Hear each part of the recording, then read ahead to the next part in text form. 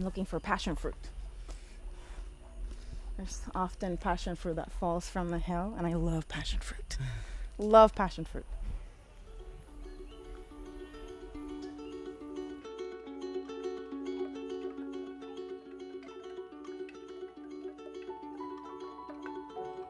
When I was growing up, there was an elder in mi barrio, Don Franco. He milked my family's cow and harvested fruits and vegetables around my parents' house. I loved following him around. I always had a million questions.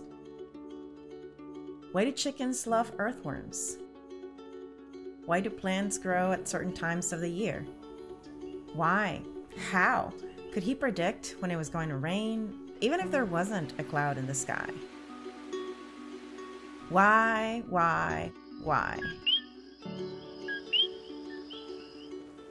He hadn't finished elementary school, but he knew so much about nature.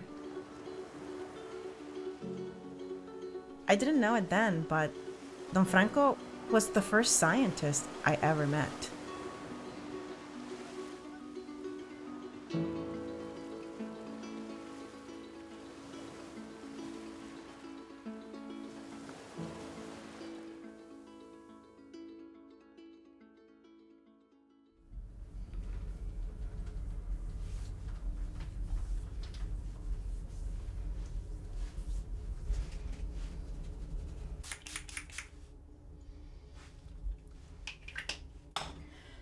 Estamos ready.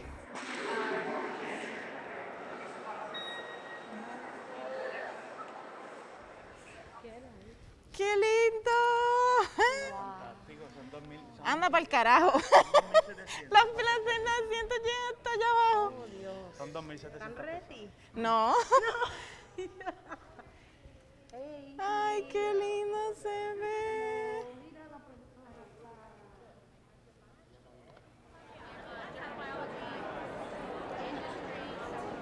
Vivo y en directo desde el Centro de Convenciones en Miramar, durante la Convención Nacional de Diversidad en Ciencias, Tecnología, Ingeniería y Matemática de la organización SACNAS. ¿Qué rayos es SACNAS? I am in Puerto Rico for the annual conference of SACNAS, the Society for Advancement of Chicanos, Hispanics and Native Americans in Science. We would see about 4,000 different lipids. She felt unable to do her art. Here, you can experience science and all of its diversity, not only of who does science, Engineer models of disease, but to study tropical infections, but how it should be done. That led me towards ecology and evolutionary biology. My tribe, my family invested in me. SACNAS is Familia, a celebration of science, culture, and community. A place of belonging. Cuando yo vine aquí por primera vez, fue la primera vez en que yo me sentí que yo podía ser yo. Cuando tú eres alguien que pertenece a estas comunidades que han sido marginadas en la ciencia, no es inusual llegar a un lugar súper prestigioso como Harvard, que no solamente es prestigioso, pero es bien blanco. No es inusual uno sentirse como que no pertenece.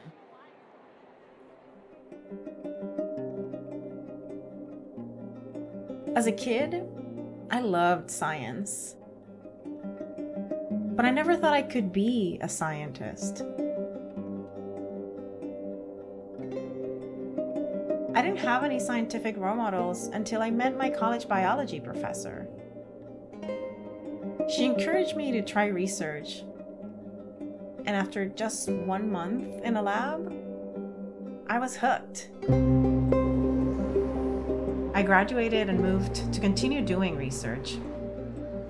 First at MIT, and then Harvard.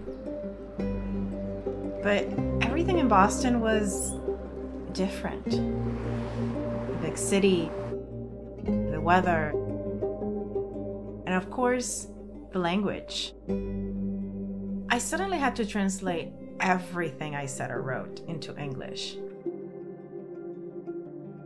But I feel like I also had to translate who I was as a person. I was always proud to be a Puerto Rican scientist, but now where I came from seemed irrelevant. I longed to reconcile my identities with what I wanted to do.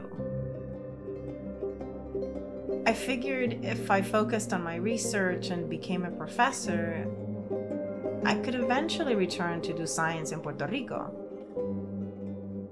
But then, I met Daniel Colón Ramos, a fellow Boricua who had just started a fledgling online community connecting people who have an interest in science and Puerto Rico. I eagerly volunteered, starting with writing about science for a Puerto Rican newspaper. I learned that I love communicating science. Looking back, the serendipity of meeting Daniel changed my life forever. Para nosotros es bien valioso escuchar estas cosas porque yo estoy segura que ya estamos pensando que cómo podemos integrar esto. Today, my science work is no longer in a lab. It's about creating other spaces to exchange knowledge, especially with people whose perspectives have been excluded from the process of science. Sí, muy importante la capacitación, sí, importante compartirlo. Sí sabemos que esto ha hecho la diferencia en nuestras comunidades, pero todavía yo no lo puedo como verlo totalmente insertado, la ciencia en el trabajo comunitario. Mi propósito no es que tú llegues ahí si eso no es lo que es para ti. No, o sea, para mí el propósito es que la ciencia te sirva de la forma en que te sirve a ti, de tus necesidades y las necesidades y prioridades de tu comunidad. Entonces, I've been collaborating with these leaders in Puerto Rico to reimagine how science can serve communities. It's been hard at times, but together, we've changed attitudes around vaccination, developed strategies for responding to misinformation, and built new foundations for mutual understanding. Yo nunca vi la ciencia, nunca me vi en la ciencia, ni en la escuela, ni en los libros, ni en los medios, ni en ningún sitio. Si hay algo que me da satisfacción es saber que parte del trabajo y del camino que llevamos construyendo y que vamos a seguir construyendo es eso. Es que nuestra ciencia sea accesible para todos los puertorriqueños y puertorriqueñas. Returning to Puerto Rico, it feels like my journey has come full circle. I no longer translate myself because I never should have. I speak loud and with my hands. I hug and kiss people to say hello, even strangers. Instead of suppressing my identities, I lead with them. Welcome to the stage, Mónica Feliú Mójer. What's up, SACNAS? I can't even begin to tell you how excited I am to be here with all of you in my Borinquen Bella, my homeland.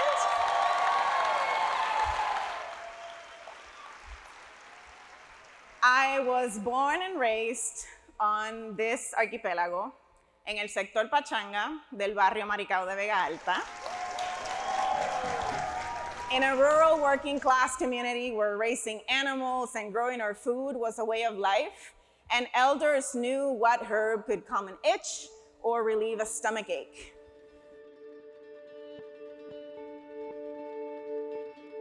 I am a scientist gracias a mi barrio, a mi gente. Thanks to my community and my people. Their lessons guide me. They ground me. They are home.